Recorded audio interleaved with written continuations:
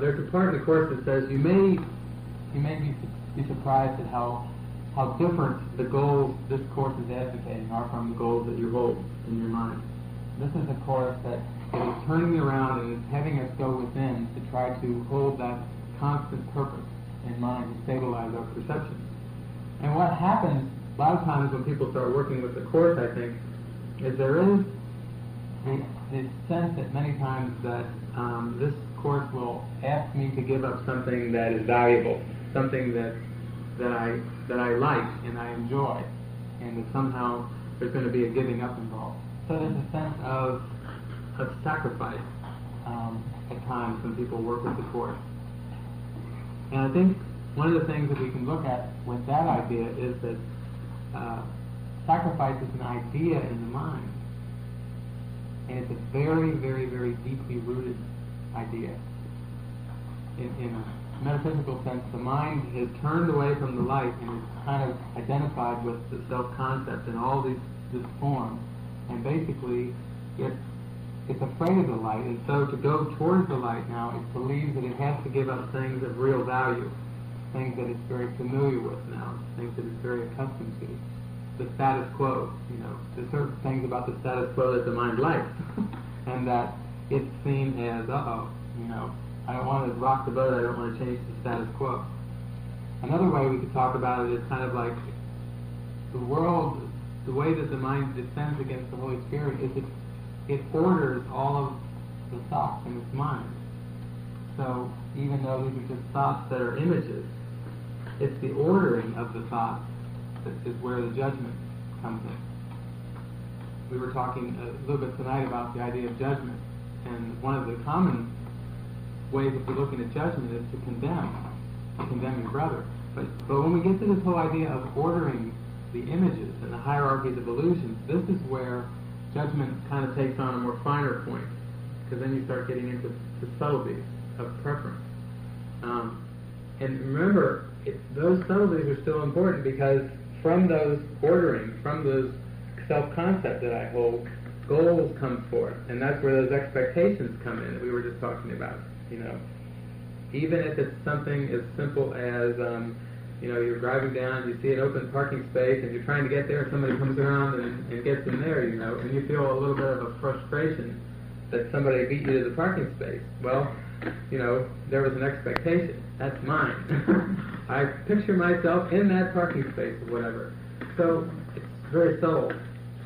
May I share a thought? Sure. Because I've heard you say that before, and that occurred to me today as I was listening to one of Watney's tapes. And he talks about it. There are facts, there are interpretations. So there was this open parking place, somebody else took it, and so what we do with it, we interpreted that somebody took my parking place. Somehow that became clear to me. Another way of saying that is an expectation, but somehow it's my parking place.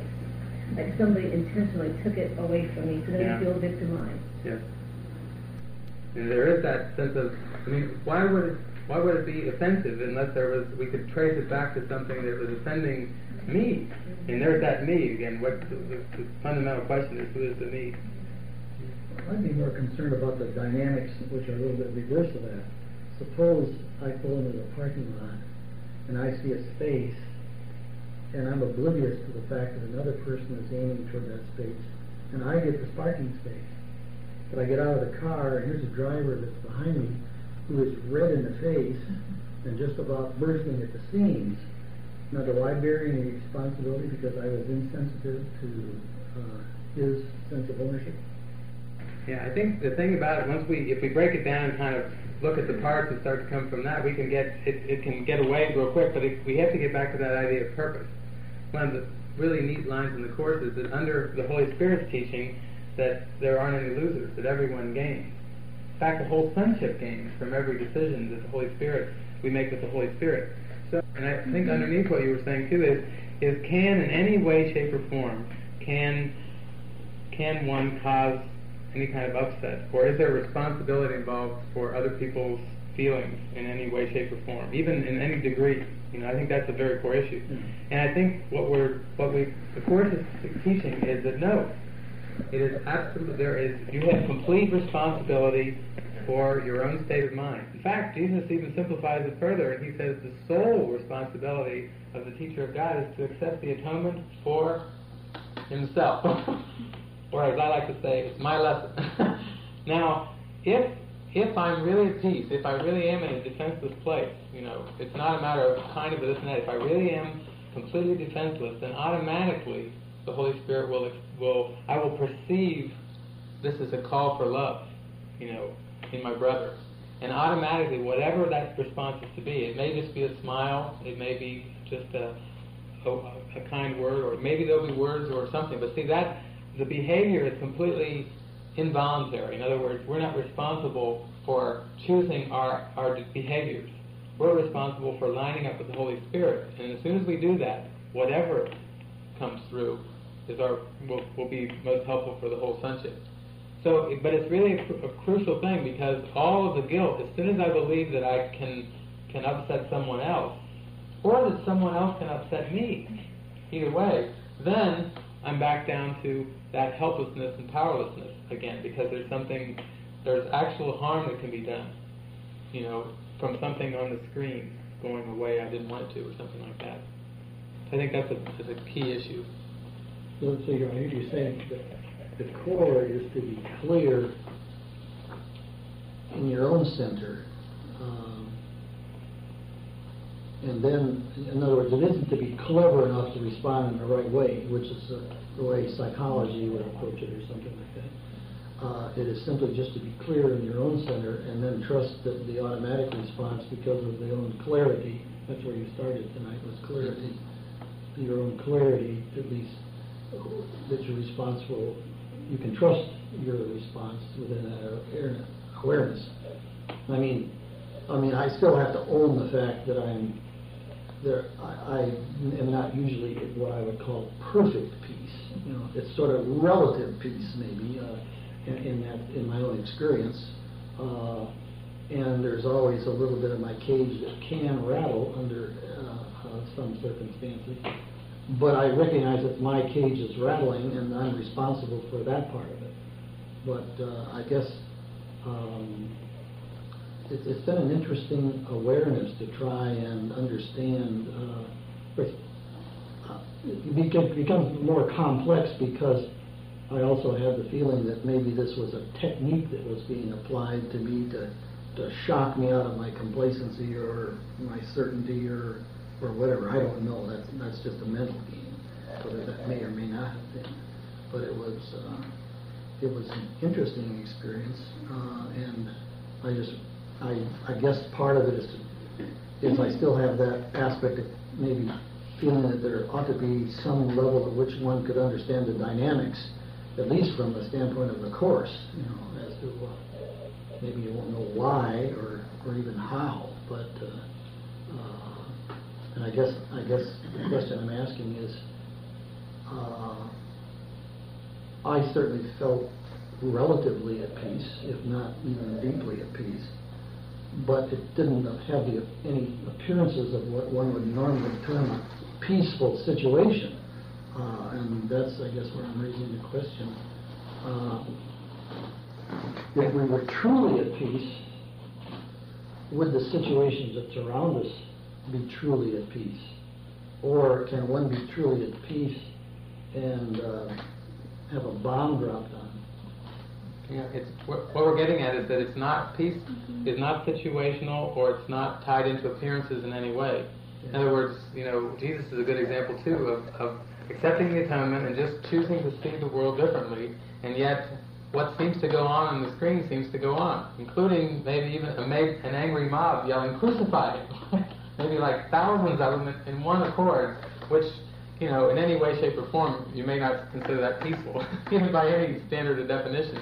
But in the Course he's saying, I did not share their perception. He did not perceive it as an attack, and therefore it was holding on to that torch of peace, regardless of what was going on the screen, so to speak. So that, for me, that's a good extreme example of it's just my choice, and I have to be very clear, though.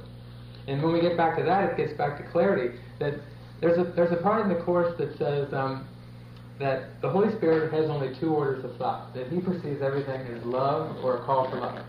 And it says, you are too bound to form to perceive consistently like the Holy Spirit perceives. And not to, you're too bound to form and not to content.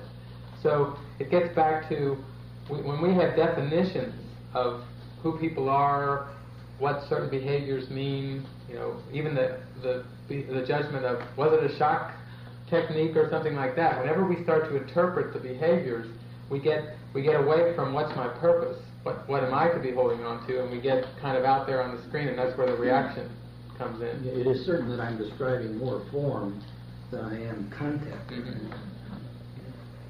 And I think from a deeper perspective, it's kind of like the mind denied all these attack thoughts and tried to push them out of awareness.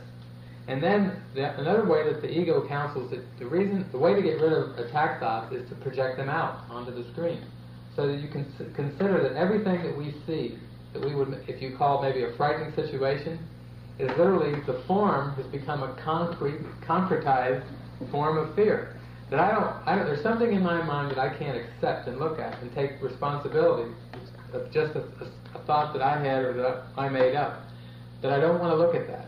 So I keep it buried and unconscious, and then I project it out, and therefore I see something that's objectionable in someone else or some other situation or thing. That's the dynamics, the deeper dynamics that are going on beneath what we're talking about.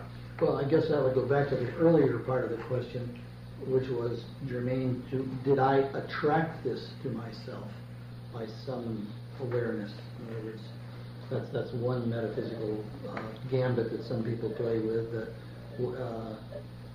I can accept the Course's sense that all things are lessons that he would have us learn, and I guess I've been dealing with what's the lesson, and that's what you're relating about. But there is this sense in which nothing comes into our lives, but that we ask for it at some level. And I'm saying, I guess I heard you say, did Jesus ask to be crucified? Well, at one level, no, and at another level, yes. Part of a teaching kind of demonstration. That's a good point you bring up, though, because it's like there is a line in the Course that says, everything that seems to happen to me, I ask for and receive as I have asked, which kind of hits right on the head with what you're saying. What happens, though, is people will take a metaphysical idea like that, which is responsibility, and we are responsible for accepting the atonement. The only thing we're responsible for is to choosing to be in our right mind, to choose the Holy Spirit. What happens is, once you get down and you bring that statement of responsibility into the level of form, then you're getting into guilt. They take an idea like, I am responsible, I attract things to me, and then cancer. You can see now we're going to confuse the levels, and you're going to see immediately how the guilt comes in. I attracted this cancer to me. Whack, whack, whack, whack, whack. I mean, how can one make a statement like that and not feel guilt? I'm doing the Course wrong. I should do better. I should be able to heal myself. It doesn't so much matter where you go from there, but there's an I am responsible statement, which is up here at the level of the right mind. I am responsible for choosing the right mind. But then once I raise body thoughts, once I bring the cancer and the body up and I try to raise it to the level of mind, and I hook my self-responsibility in with that behavior or that form which I'm judging as terrible and awful, the guilt automatically results. So, once again, it's kind of like, it's bringing the mind to see that the only way the correction can take place is by changing our thoughts. That there's no amount of changing our behaviors, as much as we'd like to say, if I'd only done this different, if I only had a mammogram, or if I'd only, had a lot of beta carotene, or, starting to come up with all the if-onlys. But to say, wait a minute, I'm not going to look at the behavioral level. I have a choice this instant, and I want to perceive this situation differently. I want to link with a different thought system in my mind at the thought level that can give me a different way of perceiving this. I want to choose right-mindedness. That's the way out. That's the correction. Hey, David, the thought just occurred to me. When I was taking Science of Mind classes, talked about the importance of clarifying exactly what you're treating for. And one example I heard was that if I'm trying to pray for patience, then I probably am going to get a lot of things coming in my life that are going to teach me patience. if I can get on past that area to the acceptance level and accept